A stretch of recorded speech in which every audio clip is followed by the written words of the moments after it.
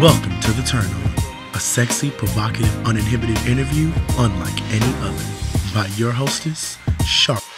Jimmy Jean-Louis, who is just so funny off camera. He is so hysterical and just such a really nice man. Like, it's one thing to see a guy who's really just attractive and sexy, but then to really get to meet him and see that he's just a really nice person, you know, it's really, really cool. So, you know, why don't you tell us a little bit of your history? You know, earlier we were talking about where you're from. Yeah. So please tell my audience where you're from and, you know. Haiti. Right.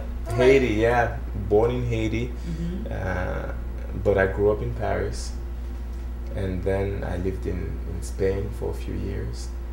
Then Italy, South Africa, England, and in between a lot of traveling. Mm-hmm. But yeah, I'm definitely Haitian, and I've been here for about 9 years now. Okay. Yeah. Right. So now tell us a little bit about growing up. You were telling me earlier about one of the reasons he was saying he's, you know, kind of humble, and the reason why you have to be humble is the way you grew up. Yeah. I mean, being from Haiti, especially for me, I grew up with pretty much no electricity and no clothes on.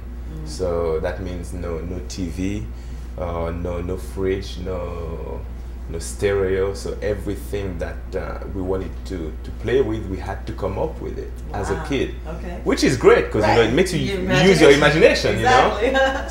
So for me to have started like that and to find myself here in Hollywood, right. and in between I went to Paris and then Spain and then Italy and then South Africa and then England and India and then Brazil, all those places, wow. You know, that put layer of experiences in my life to make me realize that, you know what, life is just what it is, and we're all the same, really. Right, you know, right. we might do different jobs, have different titles, but deep inside we're all the same. So yes, I mean, now, yes, I'm enjoying the little bit of success that I'm having, but at the same time, it could disappear tomorrow, and it wouldn't bother me, you know, because I know what it is not to have.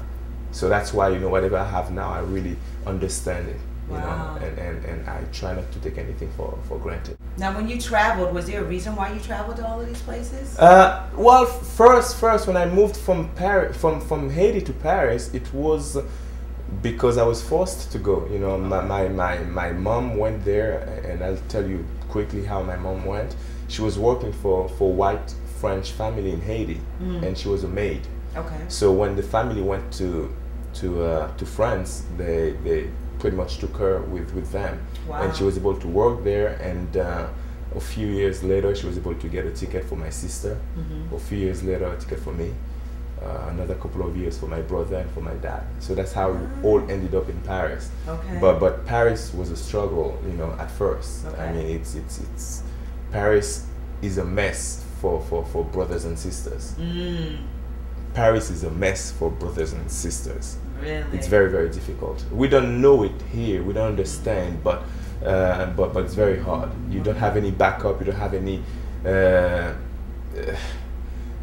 any community, any black community in Paris at all, or in France in general. Okay. So I struggled there. You know, I found myself in situations where I ended up being homeless, you know, where I had to squat apartments or houses, meaning by that, you know, going to empty places and try to sleep there for the night or week or month. And sometimes, you know, I'll go back to those places at night and then the door will be locked. Wow, because the owner realized that somebody was squatting, and then you find yourself outside 3 o'clock in the morning, freezing cold. It's like, what you gonna do? That's the real test of life.